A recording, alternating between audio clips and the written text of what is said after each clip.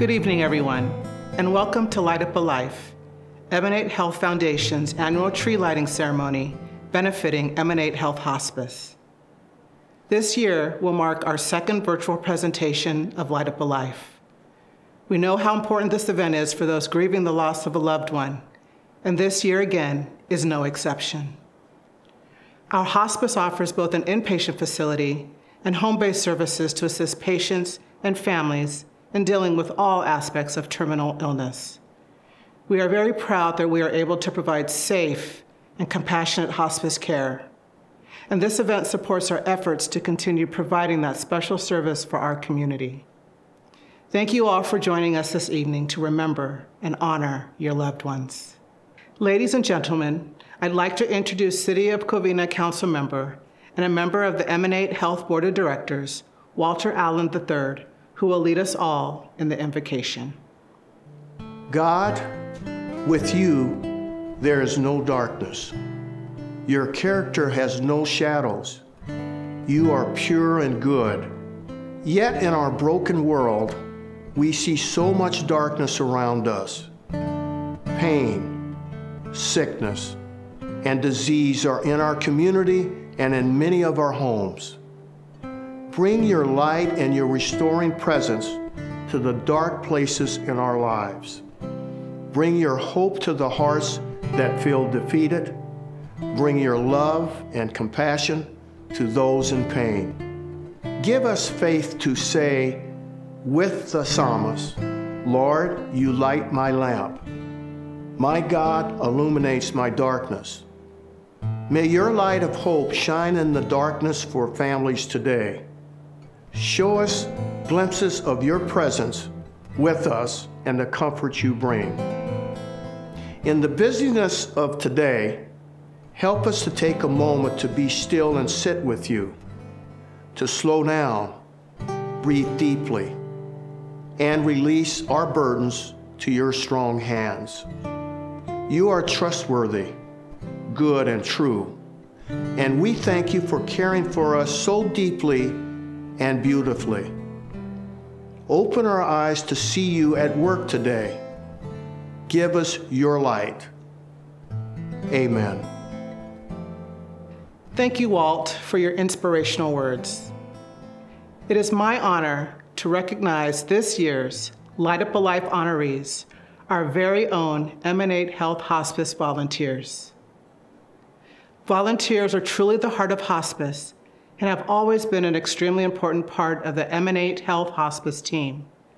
You go beyond your personal duties to help others in need by providing countless hours of your time to support the work of our hospice program and all patients.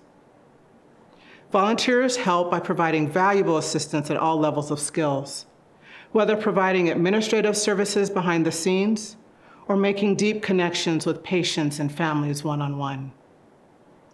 Patients and families rely heavily on the volunteers for additional support during end-of-life care, whether it be companionship, emotional and spiritual support, assist in feeding, reading, playing games, or just being present to talk and listen.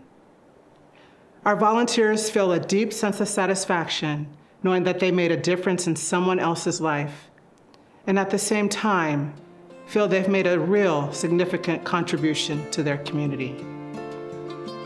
We've asked a few of our volunteers to share with us what they do and to tell us a little about their experiences as a volunteer here at Emanate Health Hospice.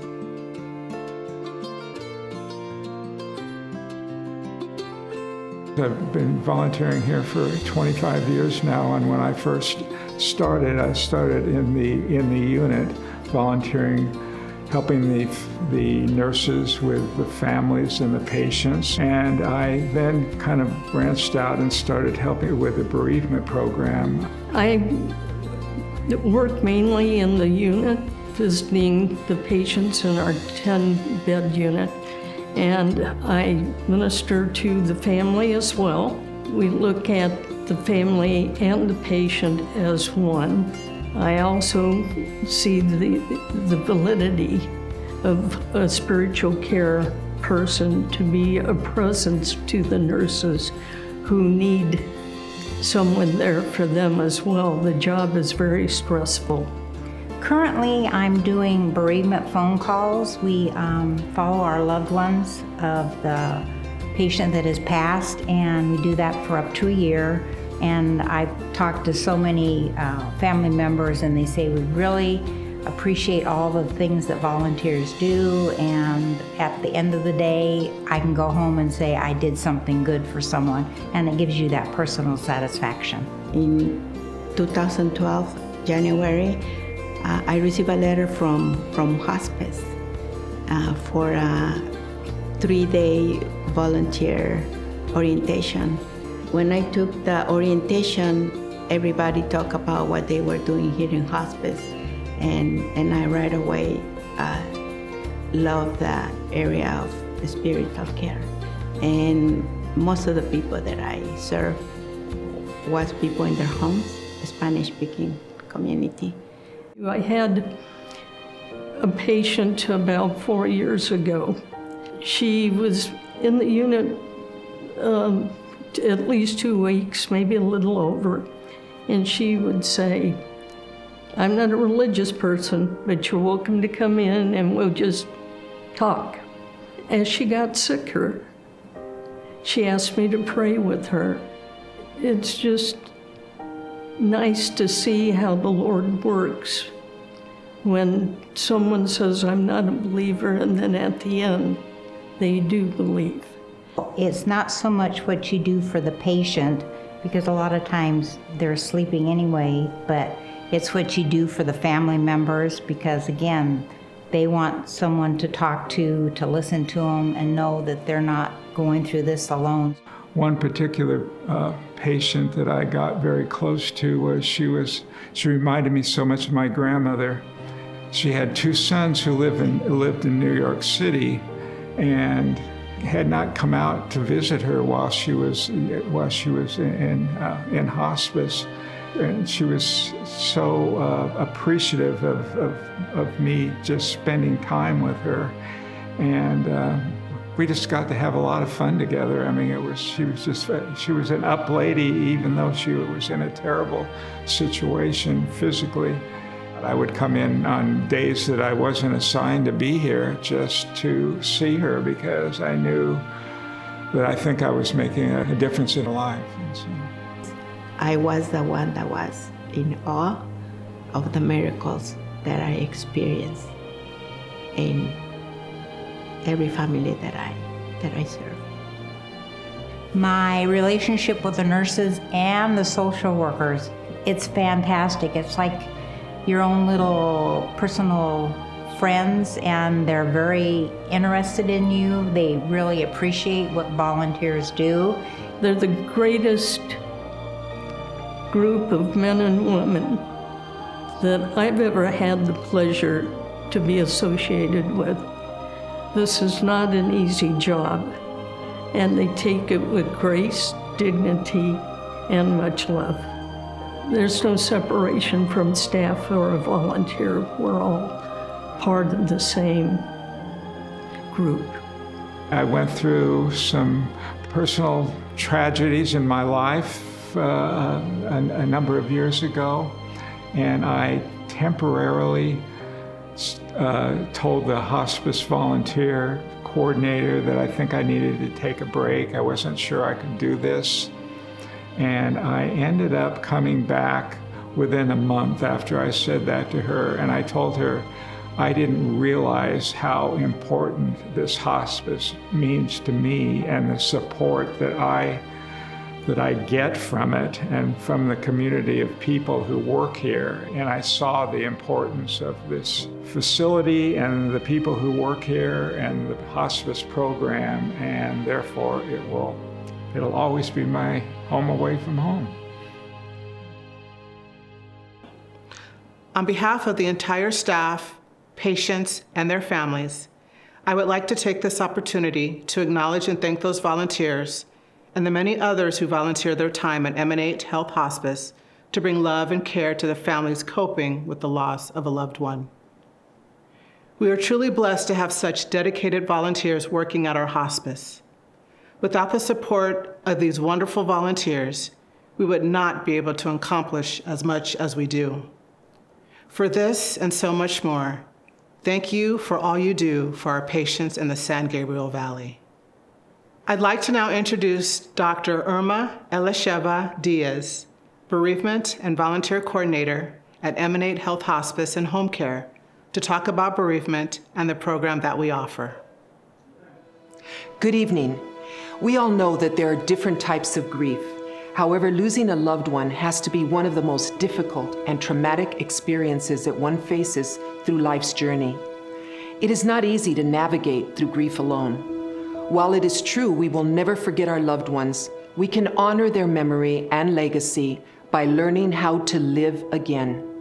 Bringing clarity to the many emotions that one feels and having those to talk with that can resonate with your loss can help more than you know.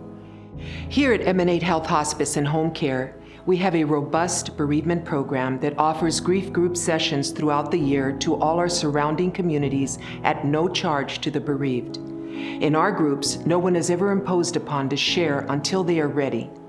A story comes to mind of a lady that was driving home from identifying her teenage daughter at the coroner's office.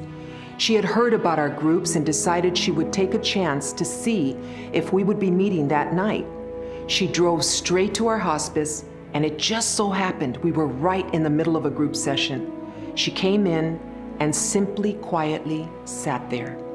She listened intently and did not share what she was going through until the very end of our time that evening. The room seemed to freeze with a sincere compassion that was expressed by all present, some verbally and others silently.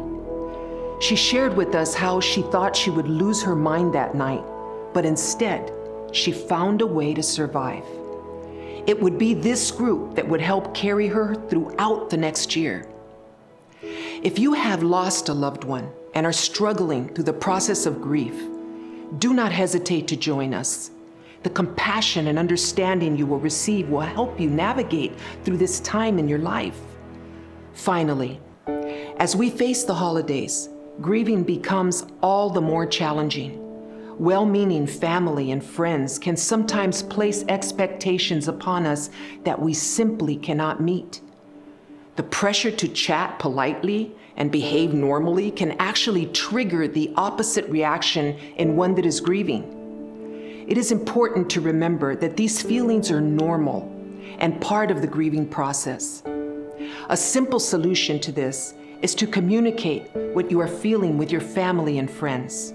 Explain to them that you may have to step away from the festivities to have a moment if you need it. Tell them ahead of time that you may leave early. Communication is key because it will alleviate the pressure you may feel to please everyone that loves you and is concerned about you. Give yourself permission to feel what you need to feel and never forget that the memories of them is what will help you keep them alive in your heart. Do not hesitate to talk about them as those memories stir within you.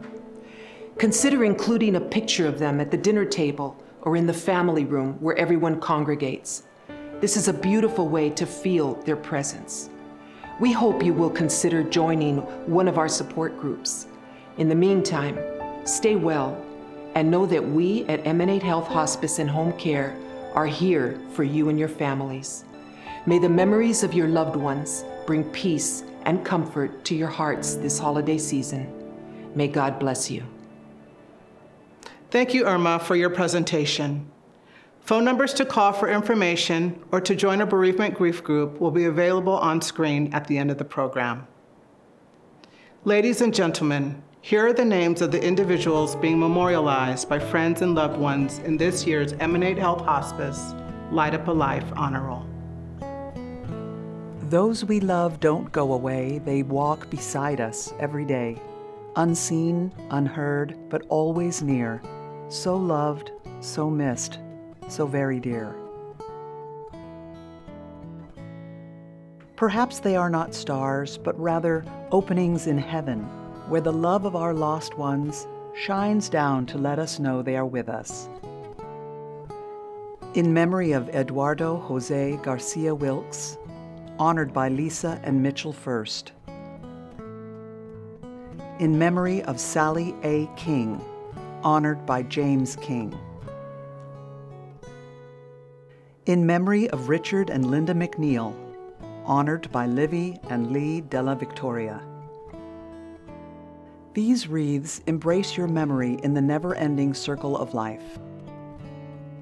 In memory of Jody Collette, honored by Jack and Connie Watson. In memory of Richard and Linda McNeil, honored by Livy and Lee Della Victoria. In memory of Hugh and Barbara Snyder, honored by Jack and Connie Watson. In memory of Amy and Bob Watson, honored by Jack and Connie Watson. When you see a snow-white feather drifting on the breeze, you will know your angel sent a sign to put your mind at ease. In memory of Cecilia Pearl Gates, honored by Jim and Angela Gates. In memory of Kathy Jepson, honored by Bruce Jepson. In memory of Martha Sue Scoville, honored by Dennis H. Scoville. In memory of Anthony Scolino, honored by Brian Davis. In memory of Donna Scolino, honored by Brian Davis. In memory of Betty Wade, honored by Sue Montgomery. The dove brings us peace and carries your spirit close to our hearts. In memory of Patricia Allen. In memory of Patricia Pat Allen. In memory of Daniel Ambrose. In memory of Armando Barajas. In memory of Gerhard Bechtler. In memory of Beverly Britt. In memory of Violet Chadwick, Nana. In memory of Teresa Compton. In memory of Carmelia Marie Crum. In memory of Mildred Denny. In memory of Winifred and Louis Drino. In memory of Edward English. In memory of Sandra Jean Fletcher. In memory of Janice Garnett. In memory of Mike Garvey. In memory of Marion and Cecil Gilson. In memory of Joyce Goodhart. In memory of Huey Liang Ho. In memory of Michael Jamie. In memory of Kathy. In memory of Diane Kent. In memory of John Paul Lauer. In memory of Richard Lawton. In memory of Pastor Bill and Treva Lair. In memory of Garrett Lewis. In memory of Jean and Louis Marino. In memory of Eleanor Olson. In memory of Agnes Aggie Arose. In memory of Thomas Paraha. In memory of Carlin Povero. In memory of Shalala Quick. In memory of Joel Ramirez. In memory of Ron Russick. In memory of Jesus Jesse Saldana. In memory of Alice Sanchez. In memory of Anthony Scolino. In memory of Donna Scolino. In memory of Ron Simmons. In memory of Phil Sitkowski. In memory of Robert Suhadolnik. In memory of Art Toll. In memory of Eric Torrenueva. In memory of Lucina Vidales. In memory of Tony Villanueva. In memory of William Volpe. In memory of Clarence and Frida Willison. In memory of Vincent Worth. In memory of Molly Wong. In memory of Glenn Wolverton. There are some who bring a light so great to the world that even after they have gone, the light remains. In appreciation of Rebecca Stewart. In memory of Elsie Antonich, Paul Francis and Margaret M. Barr, Arch and Elsa Bittner, Ethel Cady, Guillermo and Maria Cepeda, Shalom Shantara, Jackie Collins, Diane L. Colucci, David M. Kopel, Robert Kozad, Sue Kozad, Harry Krusberg, Chan On Dang, Gabriel Rivera Duran, Gordon Ellingson, Jeff Ellingson, Edward English, Dawn and Grace Farrar, Donna Grace Farrar and Rich, Louis and Nancy Farrar, Louis Formia, Ella B. Fruget, Fern Gurrell, Ted Gurrell, Miyoko Graff, Jim Grams, Helen C. Hawkins, Judith Hawkins, Roy R. Helsley Jr., Manny Hernandez III, Terrence G. Hoey, Charles Thomas Hoffman, Michael Jennings, Viola Jennings, David Kelly, Octavia Kelly, Edith Kensinger, Larry K. Llewellyn, Mark Lisberg, Craig E. Lyon, Matthias P. Maloof, Keiko Matsunaga, Betty Maxwell, Regina McPartlin, Jean McQuigg, Eulalia Lola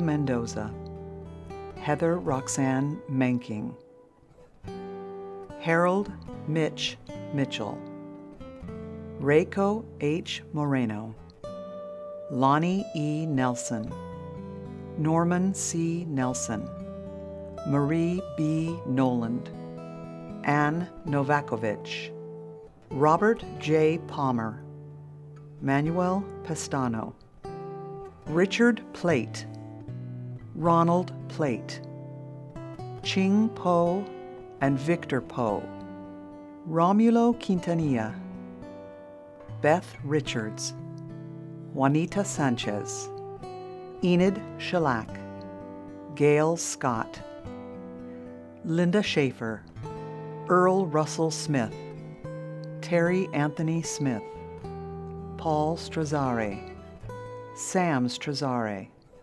Robert Suhadolnik, Elsie Teeple, Chris and Rosella Trujillo, Benjamin Tyra, Elisa Vanderhulst, Tina Vanderhulst, Sally Weigel, Deverl Whetstone, June Whetstone, Ruth J. Wilson, Lawrence Wynn, Nancy Wong. For those we honor and hold in memory, may the brilliance of the light give you peace with this tree lighting ceremony. Memories are the pictures to our soul. In memory and in honor of all our patients, we value your time with us, and we are honored to have been given the opportunity to know your loved one. Forever in our hearts, the staff and volunteers at Emanate Health Hospice.